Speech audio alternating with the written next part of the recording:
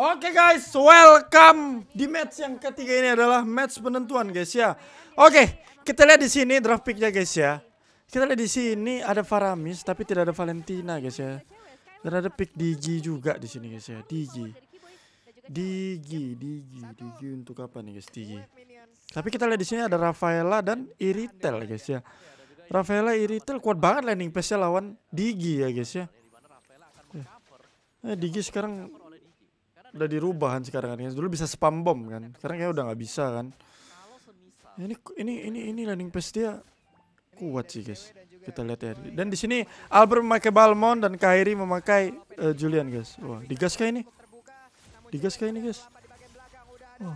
Wah, digas guys, gila nge-dive banget itu. Kiboya langsung pulang. Bentar lagi 30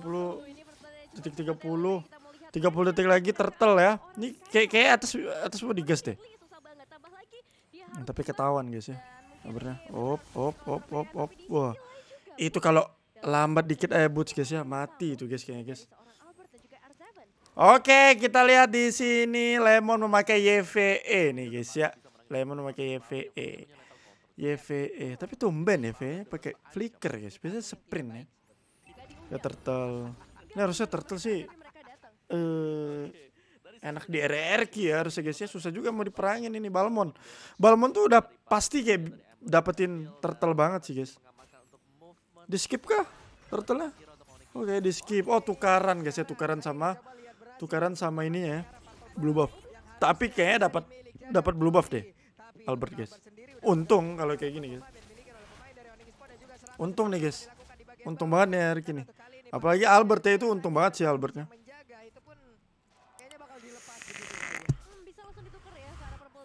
Kita lihat ya di sini ya, langsung aja di push untuk mengambil plating. Kayak ini main bawah terus ya guys ya. Kayak nggak bisa karena nggak bisa diperangin turtle kali ya guys. Ayo kita lihat di sini Lemon udah mengambil posisi, tapi kayak diikutin si Sans guys ya. Faramis sih enak sih perangnya guys, cuman nggak tahu juga. Iya nggak tahu Digi sih. Digi buat apa ya Digi guys ya? Digi buat apa ya? Mungkin buat shield kali ya, sama movement ya nanti ultinya guys. Oke, kita lihat di sini Albert mulai untuk datang. Oh, kita lihat di sini Lemon langsung membuka ulti ya guys ya, tapi Sans di sini cukup untuk mengcover tapi tidak ada yang terjadi di bawah guys. Ini bawahnya bener-bener kayak ditekan banget sih. Wah, Iritel lihat guys, farming 2 lane dia. Dia farming 2 lane loh. Oke, Iritelnya farming 2 lane. Kita di sini Kairi guys ya. Kairi apa dikejar sama Albert? Tidak ya. Kairi di sini beda levelnya 1 ya guys ya. Karena tadi mungkin ya turtle plus Albert juga dapat blue buff guys. Jadi itu kayak lebih mendominasi banget dari segi level. Tapi ini 1-1 guys, 1-1 sih. Tapi nggak tahu ya late game Iritel. Ya 1-1 enak sih. Gila itu sih komit banget ya sampai dalam guys ya. Nyangkut itu yang terakhir tuh di Mikeson. Kita lihat di atas kayaknya enak banget sih. Albert nguasain ngontrol map atas banget guys. Tuh lihat turtle dikontrol atas. Ini atasnya kayaknya nih bener-bener kayak jadi lane tumbal aja sih guys. Kalau menurutku ya. Ini carry aja ngambilin buff biru. Kayak turtle kayak nggak di fight gitu. Karena Balmond itu lihat tuh, Balmond. Kecilnya ditinggalin itu guys. Oke, kita lihat di sini apakah ngedive ini guys. Oh enggak.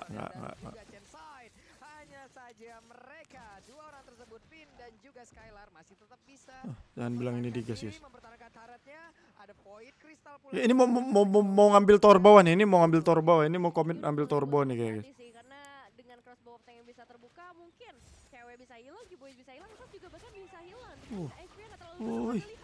Ulti Faramis guys ya, kita lihat ya. Tuh Digi ulti juga guys ya. Gila.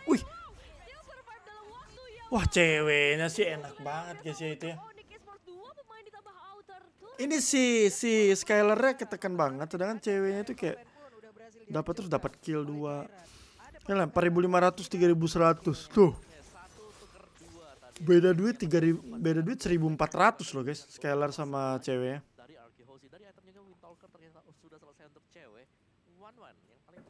Kayak tahu deh Mas Valdi detail di situ guys. Ketahuan guys.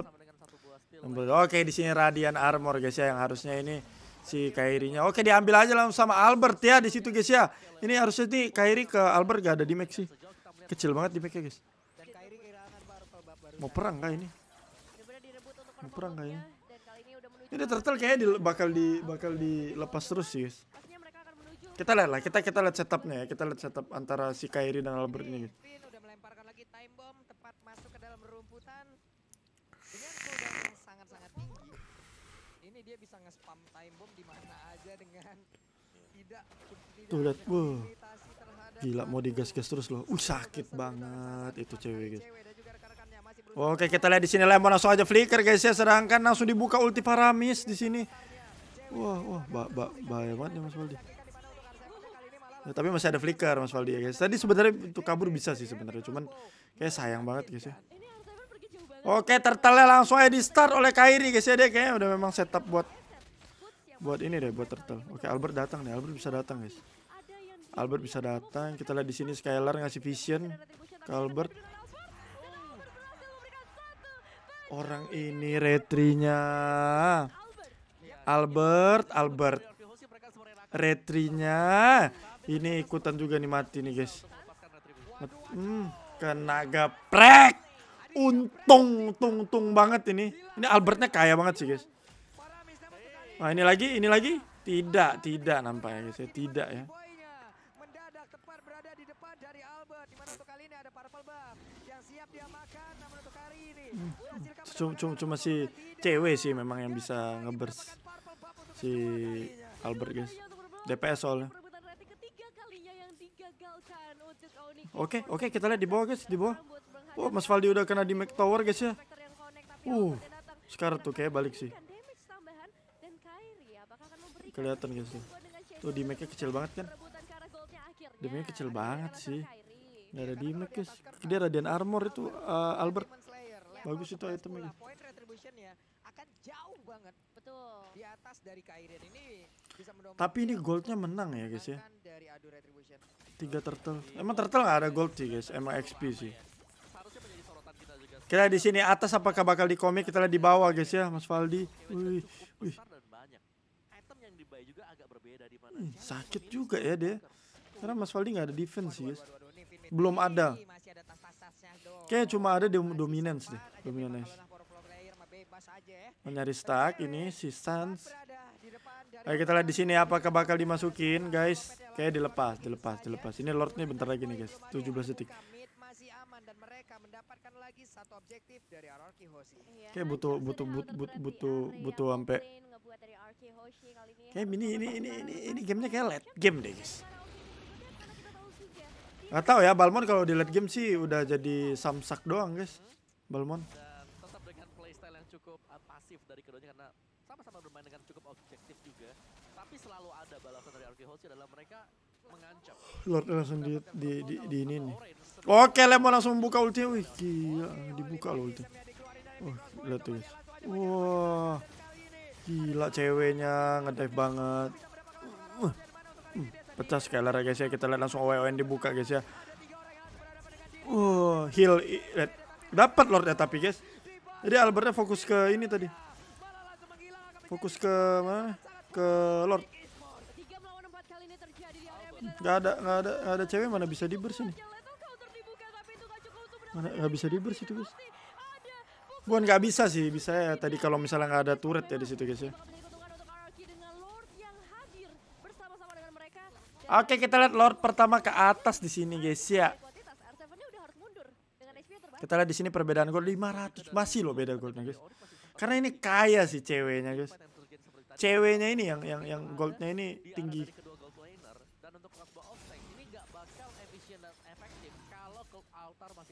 Langsung aja di clear ya Lordnya. Lordnya memang untuk pemanfaatan wave aja sih guys.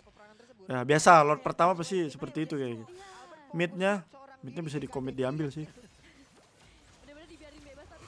Oke, Lemon bagus banget buat cover biar dapat mid ya. Bagus banget biar dapat vision juga di mid guys ya. 10 menit pertama. Lihat nih Albert. Udah mulai digiring lagi oleh Arkeosi. Keras coy dia. Mereka berhasil masuk ke dalam area Apa itemnya guys? Nah itu itemnya. Gak ada item di make ya padahal guys. Gak ada War X pun gak ada loh. Gak ada War X pun gak ada guys. Tapi Lemon juga beli sustain guys itemnya. Di make-nya dari SQ mana ya kah?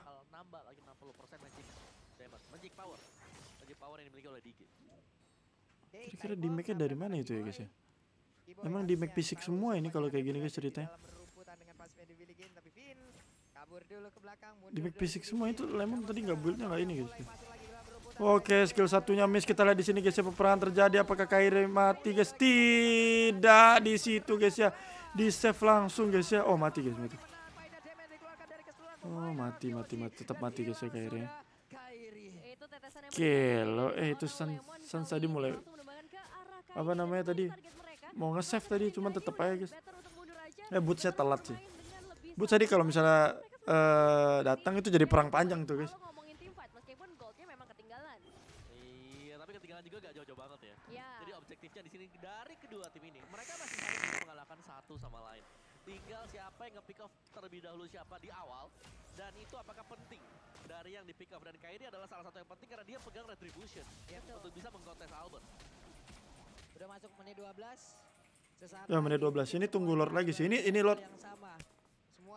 Nunggu Lord lagi nih guys. Bener-bener nunggu Lord lagi nih. Kita lihat di situ ya udah setup Lord ya dari tim RRQ ya guys ya. Mas Valdi join. Terus. Wah gila. Bener-bener Esme itu nggak bisa banget guys, tercounter banget sama Mas Valdi. Sama Dirot.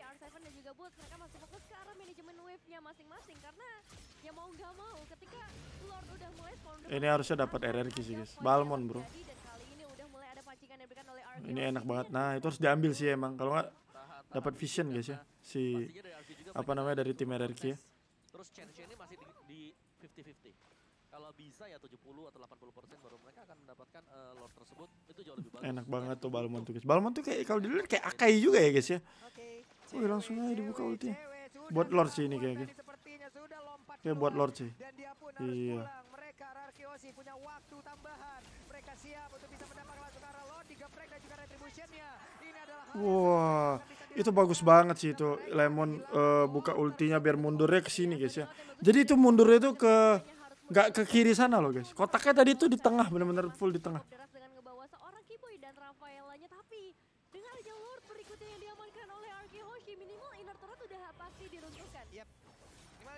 Objektif yang dimiliki oleh Onic akan tumbang satu persatu lagi. Area pertahanannya semakin kecil lagi. Oke, Lordnya ke atas. Wah ini nih guys, Lord kedua nih. Tapi harusnya Lordnya pasifnya ke tower 2 sih guys. Kayak gak bisa dapat ini inhibitor deh. Oke, kita di sini cewek majuin lane juga ya. Apalagi di sini mereka punya tele langsung guys, tele langsung. Mereka punya Yif. Mereka punya satu buah sisi yang besar banget. Mereka punya high ground yang sangat-sangat nikmat sekali. Wave minionnya segera dihilangkan. Oh Lordnya, wih gila cakep banget sih guys sumpah. Belum mau lompat ke bagian depan. Dari ultimate sendiri udah langsung Lordnya nggak ini loh guys. Lordnya nggak sempet marah gitu loh guys. Oh kayaknya bahaya sih. Wah ditarik, gila itu sih bagus banget sih PN. Narik ultinya sini. Oh tapi dikejar ya.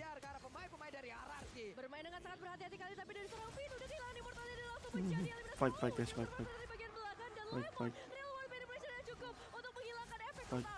fight terjadi guys di sini guys ya, gila. Woo! Bagus banget fight-nya. Digi guys ya itu. Kayaknya memang buat ultinya Faramis sih Digi. Tarik ulur yang begitu indah dilakukan. Ini buff merah harusnya dikasih ke cewek guys ya. Kekuatan dari Faramis sendiri juga di mana begitu dia tumbang, teman-temannya harus juga sadar bahwa apakah ini cewek carry the game guys? Dia bisa respon dengan cukup cepat. Cuman sedari tadi kita melihat bagaimana teamfight yang terjadi, cewek dipaksakan untuk menggunakan heavy crossbow dari posisi melarikan diri, bukan posisi untuk membuka teamfight. Nyoba buat tower 2 kah apa nggak nunggu Lord aja? Mending Lord sih. Harus nunggu Lord sih guys ini. Harus disiplin banget sih kalau udah kayak gini. Efektif lagi di saat mereka harus memulai maju, mereka mengejar tapi malah dibalikin terus-terusan. Dan Skylar udah level 15. Skylarnya udah dapat item ya guys ya pastinya tuh. Udah 10.000 duitnya.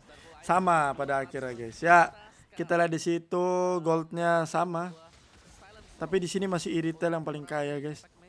Oke, kita lihat di situ Lemon akhirnya bikin glowing man guys ya di Mac. Ada brute force juga buat sustain, armor, sama movement speed.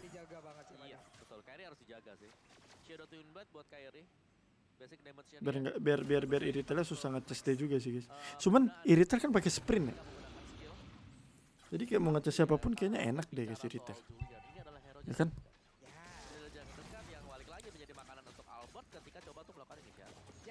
Coba lihat untuk Skylarnya. Immortal dari VN udah tidak ada. Jadi kayak harus lebih berhati-hati sih. Gak bisa buat ngebet juga guys. Sementara dari Kairi tertinggal sendirian di bagian belakang. Untungnya dia masih berpindah dengan sebelah. Tapi Keyboy seorang diri berhasil. Lordnya dapat sini. Wah gila ceweknya. Wah gila. Wah gila. Wah bahaya sih ini RQ guys. Gila Sansnya sih. Wah Sansnya sih guys. Sansnya. Oh itu nggak ada darah lagi loh. Bisa defend guys ini. Ini kayak late game ini.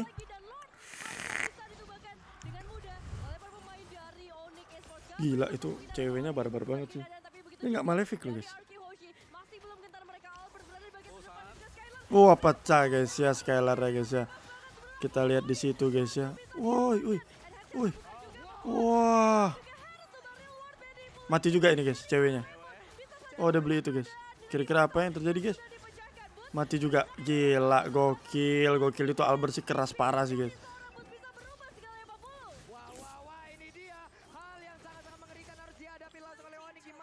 Wah immortalnya hilang Mas Valdi. Itu dia guys ya bait namanya guys ya bait. Albert sih nggak ada mati-mati guys ya keras banget.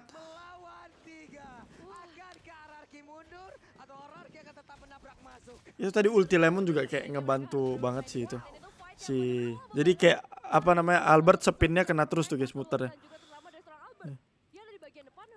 Oke ini 2 orang mati harusnya 3 susah.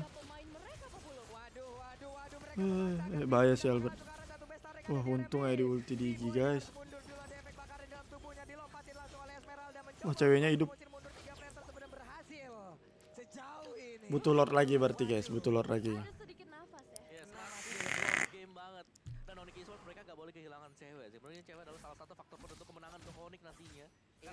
Wah Malefic Roar ya si ceweknya guys ya.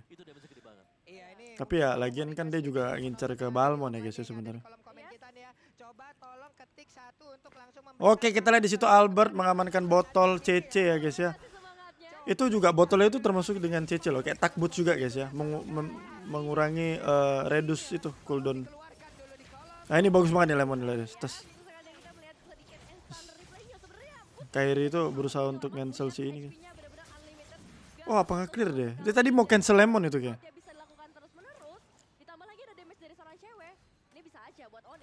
Ya ada flicker lagi dari Faramis guys ya, otomatis bisa cover lagi.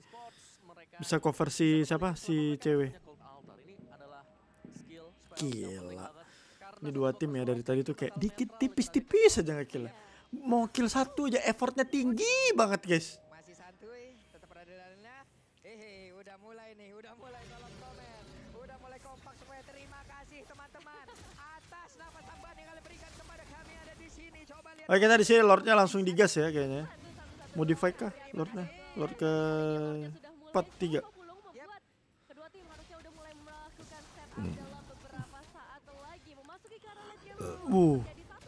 Kalian nggak sih bomnya PN guys, sakit banget. Mulai bergerak, mereka masih ditahan di area mid. Bahkan kali ini dengan adanya bantuan dari seluruh source yang mereka miliki, siap untuk mulai maju ke bagian depan. Kita lihat di situ Skylar nyari stack buat corrosionnya kali ya guys ya. Ditarik, itu VN bomnya udah sakit guys ya. Kalian boleh lihat guys itu. Kalau ke keyboard kayaknya tuh lumayan loh itu ada magic resistnya itu padahal.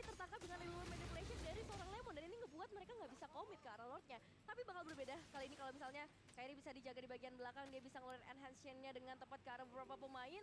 Tapi itu hanyalah skenario, kita nggak tahu kejadiannya seperti apa nantinya. Karena sekarang dari Onic mereka harus membersihkan dulu di bottom lane.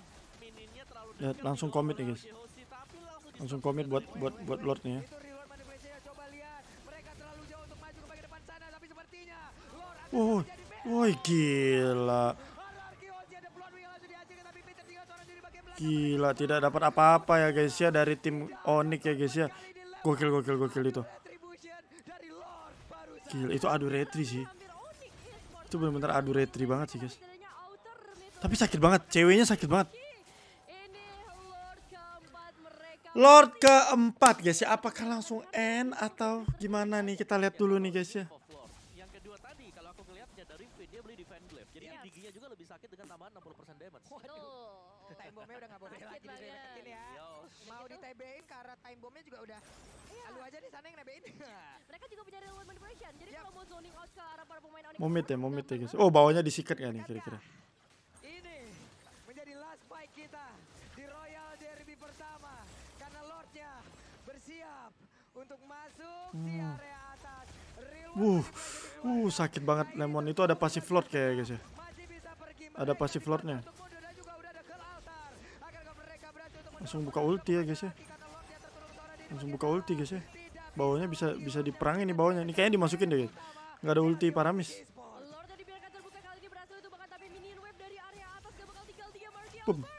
Mati. Immortalnya Boot sudah tidak ada guys ya, tapi masih bisa di defense loh. Gila. Keras bos, keras. Otomatis ini si Bootsnya nggak bisa bait guys, tapi VN di sini bisa bait. Wow, barusan lewat fight yang terjadi, barusan ada lagi. Chain enhance gak kena ke arah siapapun. Sejauh ini pemain Arab. Kita tahu si Sans nggak ada ulti lagi guys. Itu bagus banget sih. Kita di situ. Ayo defend towernya. Tuh. Onic, woi defend, woi defend. Itu tadi Lemon dapat pasif dari Lord juga bagus banget sih itu sakit banget dimanfaatin. Lord itu pasifnya itu kan guys kan yang bisa ada kayak nambahin damage gitu loh kalau nggak salah ya. Nunggu Lord lagi 44 detik ya 43. Kita lihat di sini duitnya. Oh, ini kayaknya gold udah untuk gonta-ganti ya sih sebenarnya. Oh udah Malefic si Iritel. Tambahan movement speed sih. Itu bisa cukup menolong juga nantinya. Dan juga masih ada efek dari pasifnya dia kasih magic damage. Tapi ya sih mereka cukup sabar, mereka bakal menantikan 18 detik guys ya, 18 detik. Dan satu lagi di sini 18 detik. Mereka harus bisa untuk merhatikan dari wave management minion mereka. 15 detik lagi. Kayak ketahuan sih move-nya. Mas Valdi sih bahaya. Dimiliki oleh masing-masing tim ini hanya akan ada satu tim. Hanya akan ada satu tim yang memiliki Lord. Oke, langsung aja ini Lordnya guys ya. Wah, itu boot terlalu jauh itu guys ya. Kita lihat di sini. Apakah adu retri lagi guys? Udah mulai ada beberapa putaran yang dibuka oleh seorang Albert ditarik ke bagian atas. Onic Esports menunggu dari sisi lainnya, menunggu momentum yang tepat untuk memberikan satu inisiasi fight. Namun masalahnya zoning out dari R7 dan juga langsung aja dibuka ya guys ya. Lemon udah nggak ada ulti tapi guys. Tapi itu Skylar kebuka ya ultinya. Wah masih ada ulti sih itu Skylar harusnya. Skylar masih ada ulti guys. Tinggal cari stack aja lagi tuh Skylar. Altarnya udah nggak ada untuk beberapa saat dan mereka siap untuk memancing lagi dari area Lord. Aduh reset lagi nih ya kayaknya. Jadi untuk Lordnya masih ke reset sekarang. Sama-sama reset. Ini dari tadi jantung kita kayak digeber terus ya. Tapi yang serem sekarang ya wave-nya dari RRQ ini lagi kedesak, lagi kedorong. Apalagi buat di bagian bottom ini ada. Skylar langsung beli itu botol merah guys. Itu lumayan sih itu buat lifesteal juga guys ya. Jadi bisa bantu-bantu buat tahan Lord. Jadi kayak ngebet nge-Lord gini ya Skylar juga bisa ngikut buat mukul. Dapat lifesteal dari Lord. Tuh. Lifesteal lagi.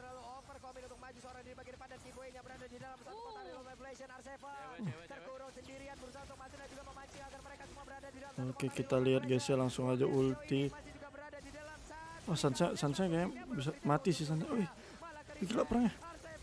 Gila perangnya coy. Gila perangnya guys.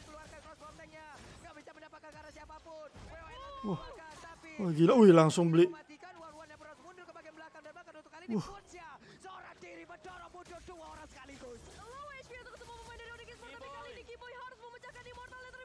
Wah gila. Wah adu mekanik guys, sumpah adu mekanik parah. Winter Imo ini udah habis nih guys, Imonya guys. Winternya juga. Mau di fight kah? Fake lagi ini bahaya sih kalau fight. Wah tapi bisa fight, RRQ bisa fight.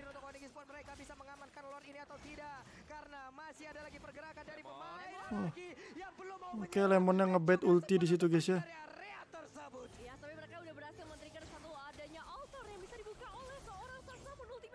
Oh bisa kena N nih guys. Gila dimainin lor, kayaknya dapat deh RRQ. Feelingku dapat sih guys.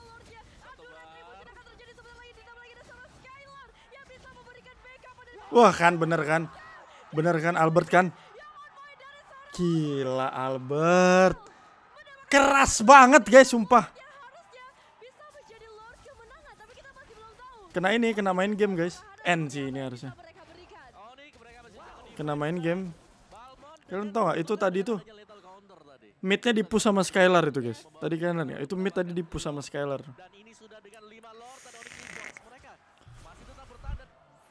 N sih ini. Gila. RRQ bos, ngeri banget. Akan sangat berat untuk Lord kali ini sepertinya. Mereka udah kehilangan dua base utamanya, atas dan tengah. Kayaknya N ini guys harusnya. N ini. Yakin loh guys. Gila sengit banget. Lord sudah memasuki ke area mid lane terlebih dahulu. 5 pemain dari Arkeoshi dan juga 5 pemain dari Onic Esports mencari kemenangan mereka. Itu ada pasifnya Lord loh guys. Ada pasif Lord loh. Lemon enak banget tuh di make-nya. Boots-nya pecah tuh. Dimajuin guys sumpah. Gila. Wah gila. Kena NC di NC guys, di NN harusnya NN. Gila.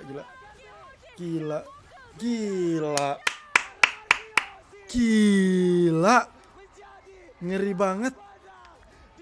Bagus banget sih itu pick YVE ada Paramis gitu ya guys ya. Gila loh padahal pegang Paramis loh guys. Albertnya itu keras banget, mati pun tidak guys. Gila, GG banget guys ya. Dari kena main game sama si Skylar di mid. Pintar. Oke guys. GG banget ya buat RRQ guys ya, GG banget. Masih dari gameplaynya masih kayak kuat banget ya dari RRQ guys. Oke semuanya, masih baik semuanya sudah menonton. Kalian jangan lupa buat like, share, dan di subscribe juga guys ya. Sampai jumpa lagi di match-match selanjutnya guys. Bye, thank you guys. GG.